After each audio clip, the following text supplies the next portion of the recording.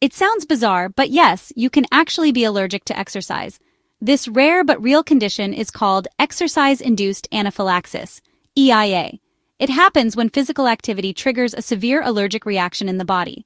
People with EIA may experience hives, difficulty breathing, low blood pressure, or even fainting, just from activities like running, dancing, or even walking briskly. Sometimes the reaction only occurs if the person eats certain foods like wheat, shellfish, or peanuts before working out, making it even harder to diagnose. The exact cause isn't fully understood, but it's thought to involve a combination of body temperature, blood flow, and immune system activity. If you notice strange symptoms after exercising, don't ignore it. It could be more than just overexertion.